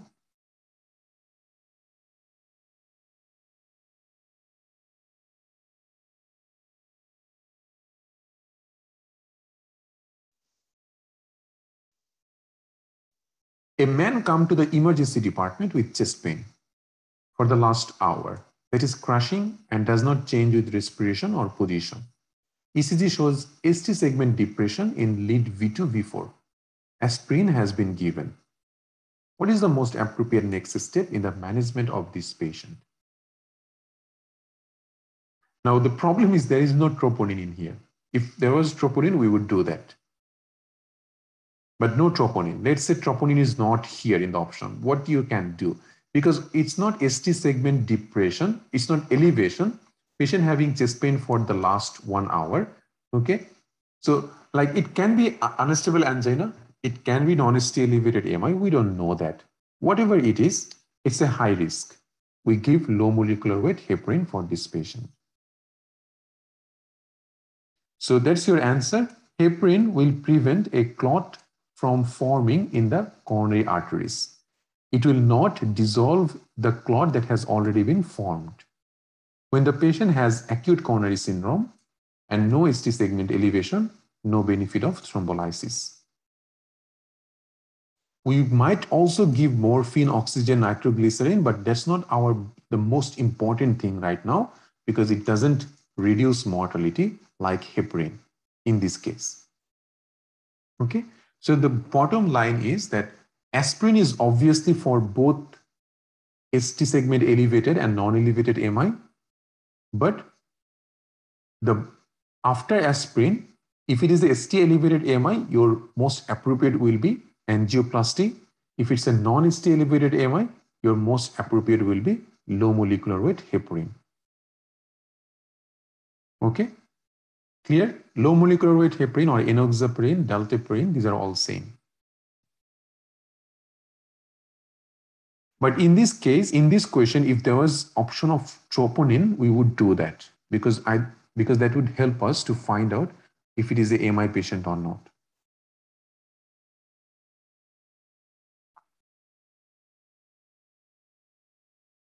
So if we look at here, this is like for a stable angina, for unstable or non-ST elevated MI and ST elevated MI, these are the management for them.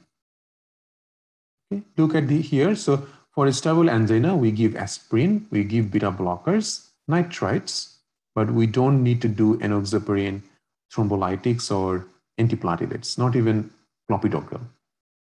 For unstable angina or non-ST elevated MI, no thrombolysis, okay, but we give all other things. ST elevated MI, thrombolytics is the most important one, which means mainly the PCI or thrombolysis. And both of them will get heparin. Okay, ST elevated MI usually get heparin after thrombolysis, but non-ST elevated MI get it immediately. So we discussed about it. So as soon as possible, we should do that. Now remember, let's say you have got a non-ST elevated MI. Will you stop there? No, you should send the patient for a urgent coronary angiogram. Okay, and after the coronary angiogram, depending on its result, either angioplasty or bypass grafting will be done. Okay.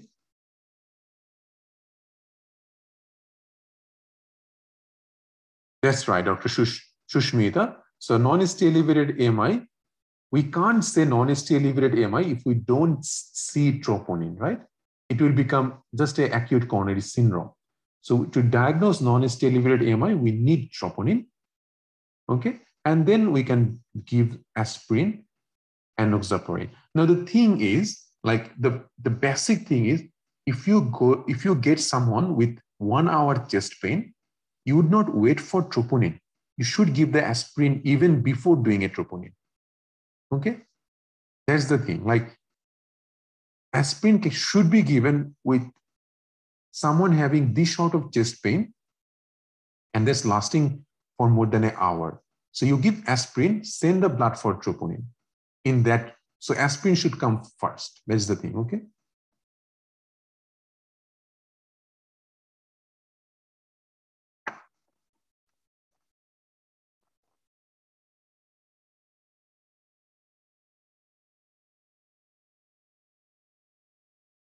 So there is a lot of things in here. You guys can go through these things. It's not very important. We discussed a lot of it. So we discussed about patient with ST elevated MI who present within 12 hours of the onset of ischemic syndrome should have a PCI or fibrinolysis. Now, some of the things that I want you to remember that first, obviously, I said oxygen is only needed for someone whose oxygen saturation is less than 94. Aspirin for everyone, unless contraindicated, like someone having a bleeding peptic ulcer, you might not give aspirin, but otherwise we would go for it. Nitroglycerin, we should not give nitroglycerin or GTN to someone who is having hypotension, okay, contraindicated.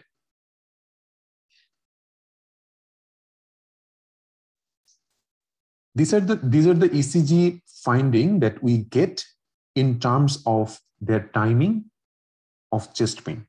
So sometimes they ask you, what is the immediate finding you will get in the ST elevated MI? So immediate finding is like within minutes to hours, you will get this finding, hyperacute T wave. Okay. And also immediately after hyperacute T wave, you can get ST segment elevation. 1 to several days later, then the pathological Q wave appears, which can last for years to like lifelong. And then lastly, T wave inversion can appear. Okay, so this is how the changes happen in the ECG in a patient with ST elevated MI. We talked about this emergent reperfusion therapy, thrombolysis. Now, these are the contraindication of thrombolytic therapy. These are the patients we will not go for thrombolysis. So, absolute contraindication is someone having active bleeding from anywhere or bleeding disorders, significant closed head or facial trauma within 3 months, aortic dissection suspected, past history of intracranial hemorrhage, ischemic stroke within the last 3 months, any major surgery in the last 3 weeks. Okay, active bleeding peptic ulcer, severe poorly controlled hypertension. These patients are contraindicated to go for thrombolysis. Now, late presentation, like if someone present after 12 hours of chest pain, as we say that reperfusion therapy is not routinely recommended in patients who are asymptomatic and hemodynamically stable. But sometimes we might need to go for PCI or fibrinolysis even after 12 hours if patient is symptomatic, patient is hemodynamically unstable.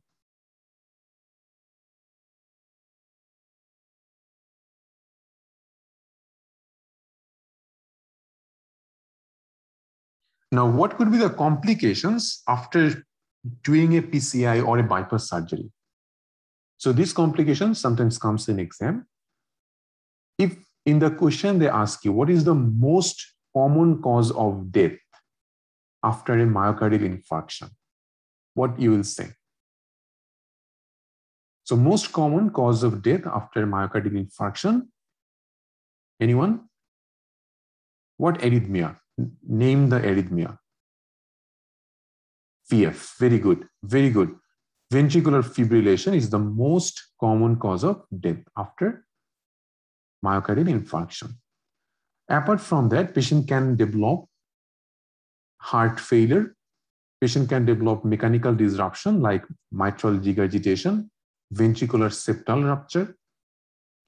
Patient can also develop post-infarct angina after thrombolytics. Like you gave a thrombolysis or fibrinolytic agent, but that did not work. Okay, and patient again develops chest pain, and you did troponin, or if you did CKMB, and it's saying it's elevated after 3 days. So that patient is developed post-infarct angina, or you can say this patient needs reperfusion. Okay. Any patient develops repeat infarction after thrombolytics or PCI, that patient should be treated with bypass surgery. Okay.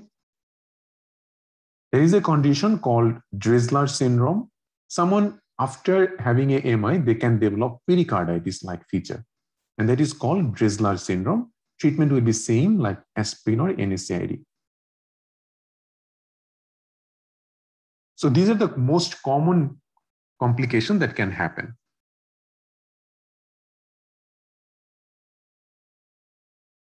Next, let's move on to Prinzmetal angina. What is Prinzmetal angina? It's very uncommon. Its another name is variant angina. In this case, what happens that patient gets angina-like chest pain due to vasospasm. That means the coronary artery gets sudden spasm, and if there is a spasm of the coronary artery, like this is coronary artery, and when there is a spasm, it becomes like this. So blood is not going, so that patient develops chest pain. And if you do ECG, you can get ST segment elevation during that time. Okay, but you get ST segment elevation, but troponin will not be elevated in this Prinzmetal angina. So then you can think about Prinzmetal. ST segment elevated, but troponin normal. Although the spasm almost always terminates spontaneously, sometimes even this can be associated with acute MI. So treatment will start just same like MI, as long as you will see that troponin is normal. Now, the important clue to the exam questions will be typical angina comes with exertion, but Prinzmetal angina usually occurs during rest, mostly during night and early morning. And it occurs frequently as an episode or cluster. In these patients, you will get in the ECG during the vasospasm time, you can get ST elevation, but troponin normals. Now, what you will do next? You will do exercise tolerance test, and even it could be very confusing. So even you can go into a coronary angiogram for this patient, but all of this will give normal result. Okay, and sometimes you can trigger coronary artery spasm externally by giving argonovin. So this argonovin vasospasm test will be positive. So if you give this argonovin, patient will start having the chest pain. Let's confirm the diagnosis. Because it's causing coronary vasospasm, what medication will help? Something which can dilate coronary arteries. So what can dilate coronary arteries? Calcium channel blocker or nitrite. So any of these two will be helpful for this patient. So this is what I was talking about. During an acute episode of pain and ST segment elevation, you can't tell who has Prinzmetal and who has ST elevated MI. So you must initially treat everyone as a ST segment elevated MI.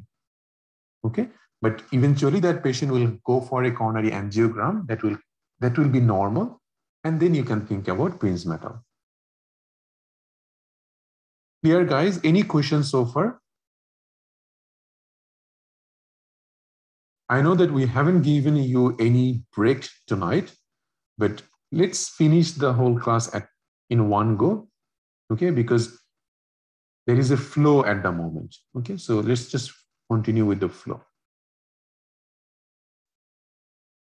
You guys are all good?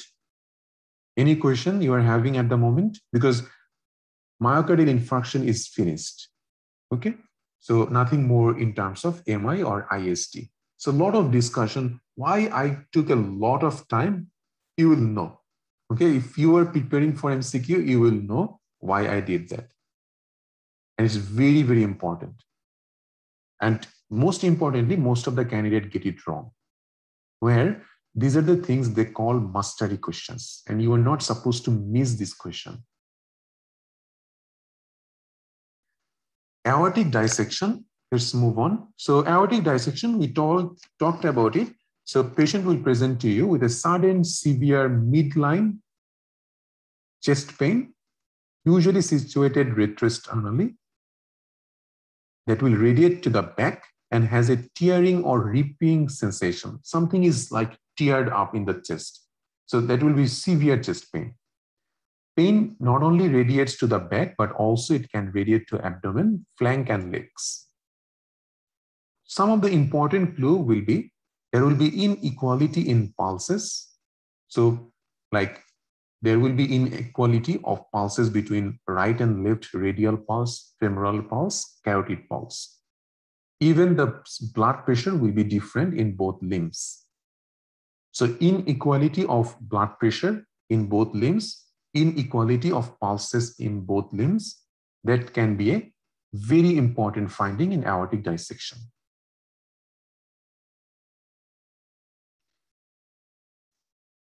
In aortic dissection, if they ask you what is the most appropriate or definitive test you will do, the definitive test is transesophageal echocardiogram.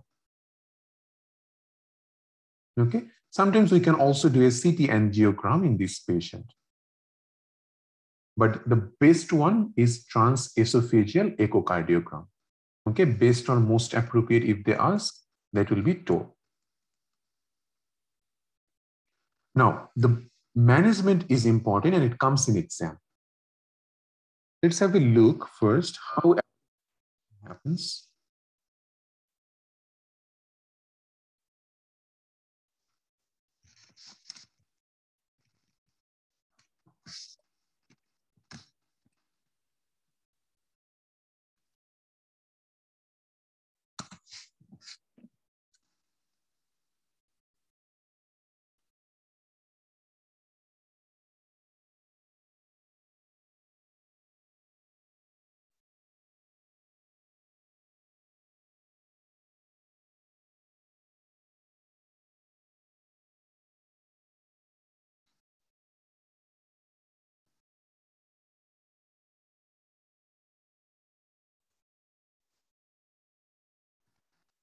Look at this one. This is called classification of aortic dissection. And this is your aorta.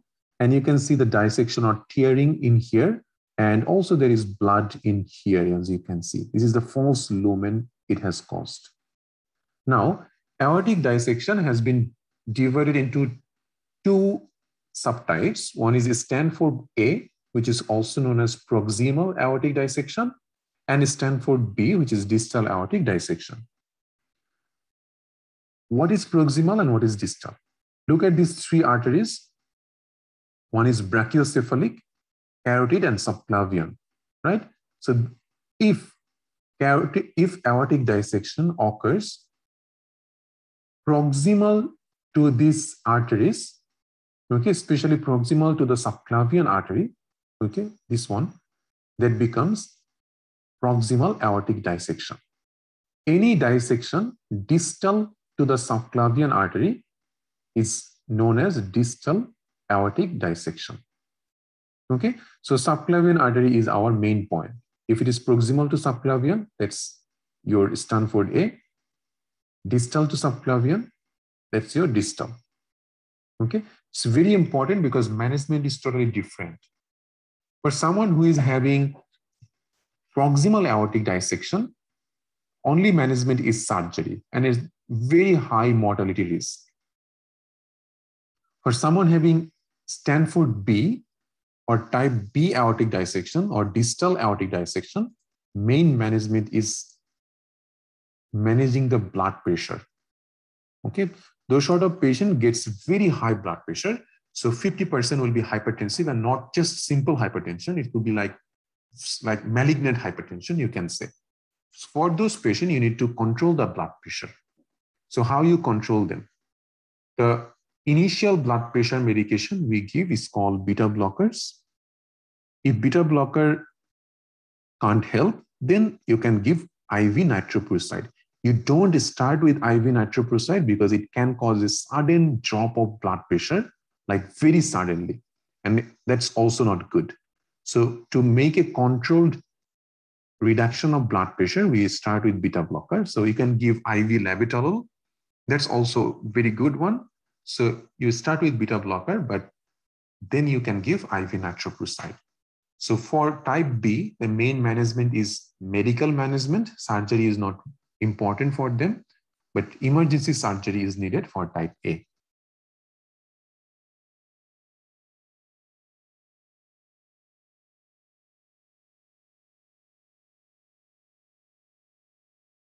Okay. Any question, guys?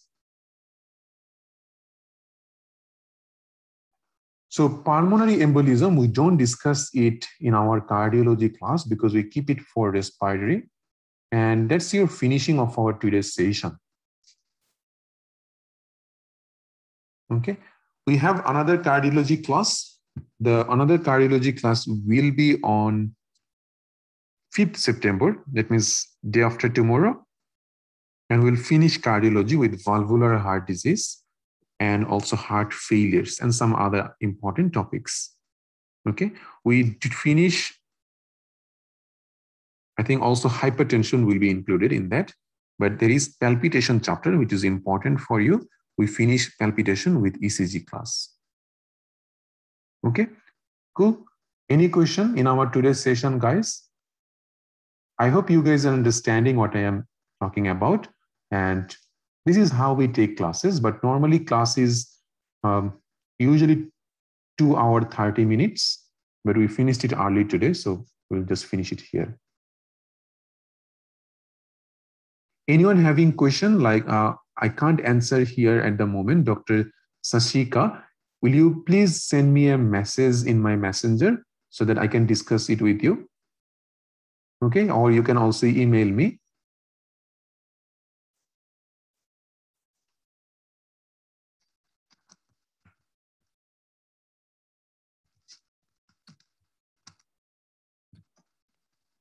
So this is my email ID. So anyone having any questions regarding the course, okay, so always email me or just message me in the messenger. We take slides from everywhere, Dr. Sweetie. The slides that you can see, this is from your gem. This is from your gem. So it's a combination of everything. Okay, so in here, there are slides from different books and different websites. So it's a combination of all the important things.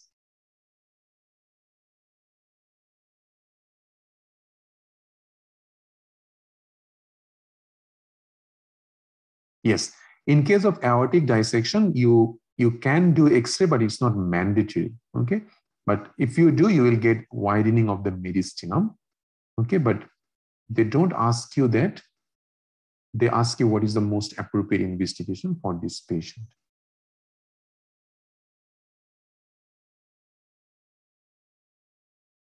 Yeah, the slides are in your software, okay? A role of CT scan, CT angiogram, we do also in aortic dissection sometimes. If we can't do TOE, like transesophageal echocardiogram, then we can do a CT angiogram. That will also be okay.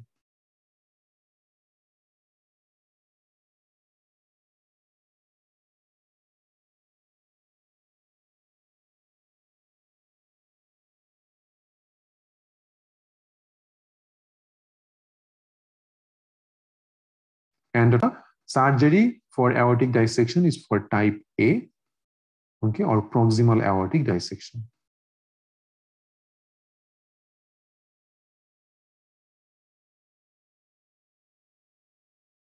Any question? And also one thing is that the course, 5 months course, Dr. Mohammed, it's given in our first aid AMC MCQ group, okay? If you want, just please go through that, or you can also send us an email or message. We can tag you in our Facebook group details. The lecture note, you should be able to see it in our software already. Have a look in the software if you have got the access or not. So first of all, you need to get an access in the software if you make the payment. Then we take some time to give you the access. Okay. Once you get the access, then you will get all these notes at the same time. And yes, this class will be recorded. Recordings are given within 24 hours of the class. So maybe tomorrow, within tomorrow nights, you will be able to see it in our software. And obviously for this 2-week session, you will be given the recording in our official Facebook group. You can go through that also.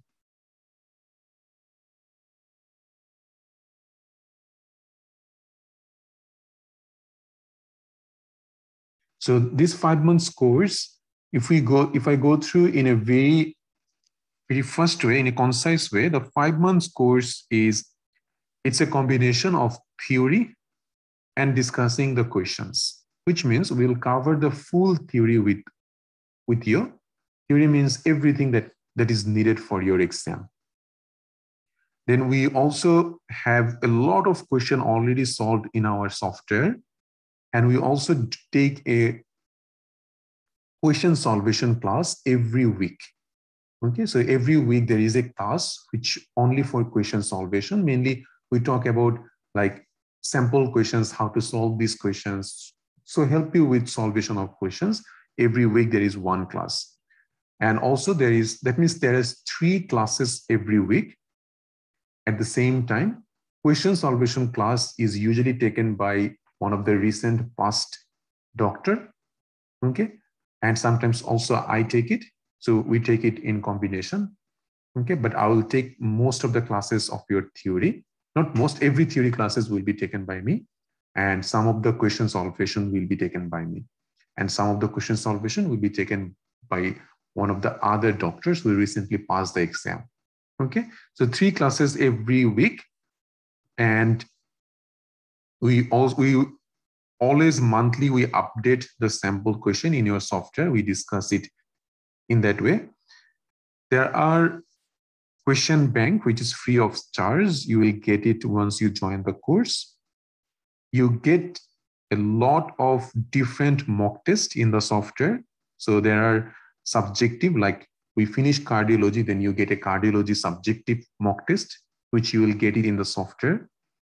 We update our monthly question, which is a 50 question, like for July questions, we do this like July mock exam, 2021, something like that. Just to help you or just to deal with these questions, we will help you to see that how you are dealing with these questions. And eventually you will know where you are lacking off. And also there are 150 questions full mock test, which we call as a grand mock test in the softwares. Okay. And you will get access to this course note unless you, until you pass the exam. Recordings will be there in your software also.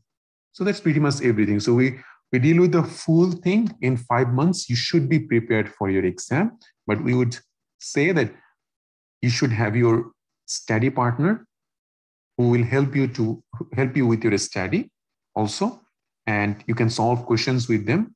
We have our group in the Telegram also, who like for our course students, who with whom you can solve questions and make your study partner if you want.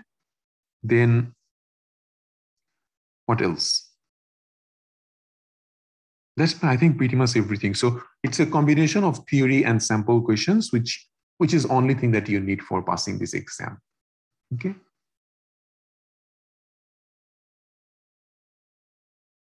And yes, Dr. Annie, so 3 times a week, there are classes.